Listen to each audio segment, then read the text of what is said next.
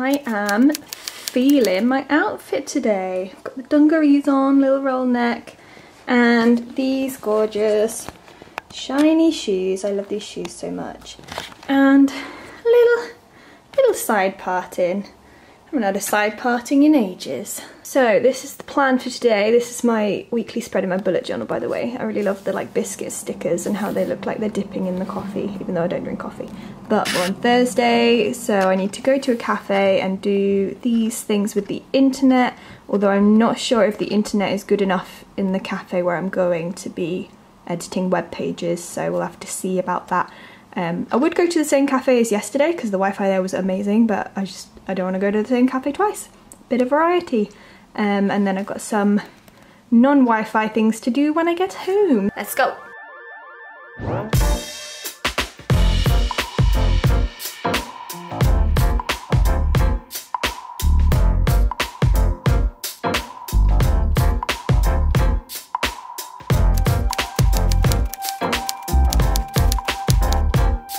Just got home, that was useful. I did all of my internet stuff that needed doing, and I also just got chatting to the guy that owns the cafe and like just had a good old chin wag with him.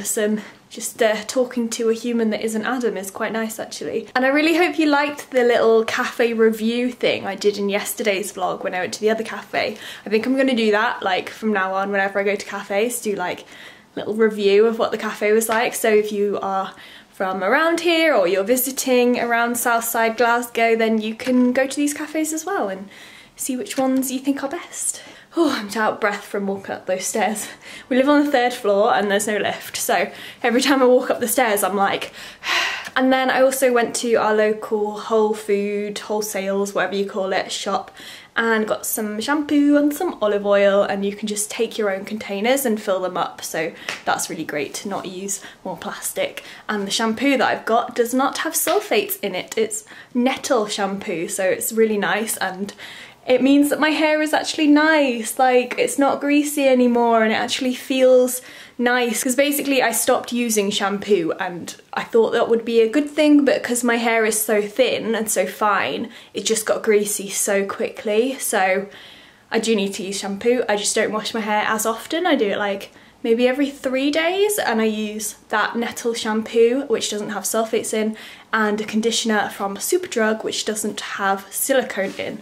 I'll show you the conditioner. This is the conditioner that I use. It's just their own brand extracts one, and it's for fine hair, and it smells amazing, and it doesn't have sulfates, so bonus. But while I was in the cafe, I was checking my emails, and I didn't get the job that I went for the interview for earlier this month.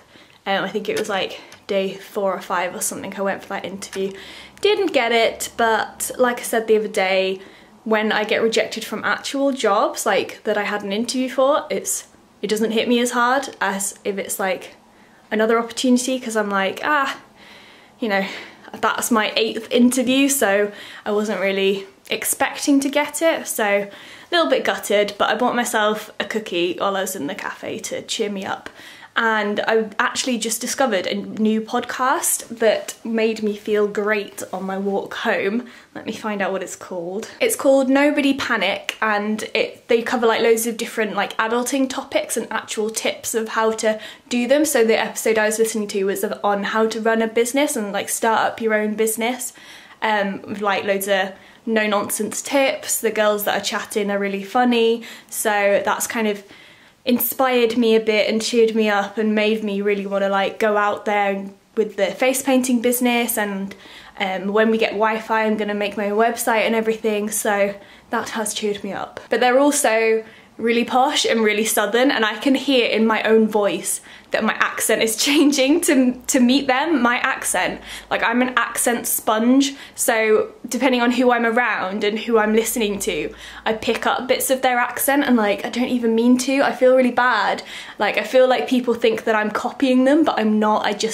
I can't help it. I just pick up bits of their accent. So like when I listen to The Guilty Feminist a lot, the host of that, she's got kind of an Australian accent, so I get like the odd little Australian twang, and then just listening to that one, just listening to one episode, I've gone like really posh and southern again. It's so bad. Let me know if you do this as well, or if it's just me being really weird, like an accent sponge. I just finished filming that video and my throat is absolutely killing me. I need some cough syrup right now. Where you at? Just like rummaging in my pill drawer, like where's the cough syrup? That was a super cute, I'm just licking my lips because I've got cough syrup on my lips. That was a really cute video though. That'll be up on Sunday, so make sure you stay tuned to go and watch that. I was talking about loneliness and making friends and all of the stuff, and I went on like a proper rant. It's gonna be a long one. That's why I needed the cough syrup. I just bit my tongue.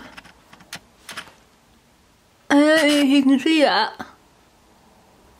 Look at that, it's like grown. How gross is that? That really hurt. This shelf has been annoying me. Oh, where is it? There it is. It's just so cluttered, so I'm gonna try and sort it out a little bit. And I love watching things like this, like people clearing out stuff and organising stuff, so I will film it for you.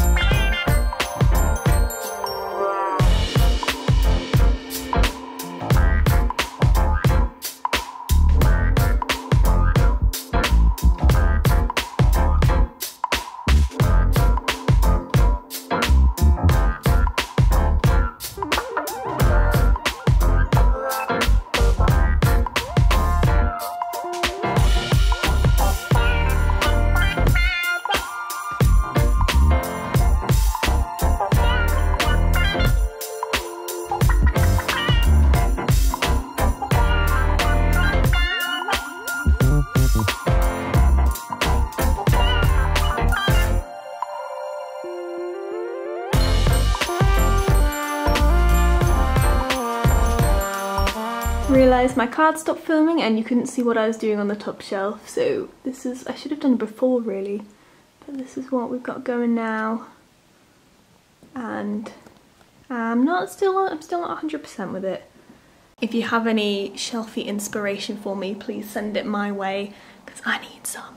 This is like a massive focal point of the room as well, because it's built in as well as like the mirror and stuff, so it annoys me when it's wrong, you know, when it's just that little bit wrong and I can't figure out what it is, but I'm happy with it for now. Movie night. That was the weirdest film ever. Good weird. Ooh, let me zoom out 1 second. Yeah, it was Being John Malkovich, which is on Netflix, but it's so confusing. So there's a portal and people can go through it and they can be John Malkovich, who's an actor. I hadn't heard of it before this. And it's just very, yeah, people going inside people and people's subconscious, and what does it mean to be what does it mean to be yourself? Yeah, like, to be fair, like how they film it when it looks like someone's in John Malkovich and looking through his eyes, that's how I see with the glasses. Like, I can always see the frames. So do you know that's you looking at? How do I know that I am myself? What if there's someone in your head? What if? It makes you think. It makes you think really deep. Go watch that film if you want to get creeped out, and also makes you think. That's very good. Did I do a good film choice? You did do a good film choice. Well done. Because I picked the best films. It's quite a random one, but yeah.